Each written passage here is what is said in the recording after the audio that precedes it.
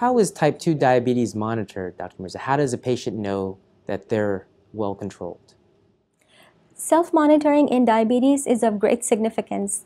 Monitoring in diabetes includes monitoring by the patient and by healthcare providers.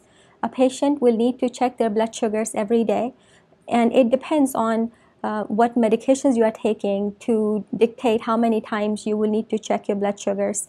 If somebody is taking insulin, they may need to check more often. Monitoring by healthcare provider will not include just the blood sugars, but they have to look at the patient overall, head to toe. Their blood pressure needs to be checked every time they go see their doctor. They're very encouraged to have a blood pressure meter at home where they can keep an eye on their blood pressures and look at their feet every day, have their healthcare provider look at their feet. All of these are extremely important part of diabetes management and monitoring.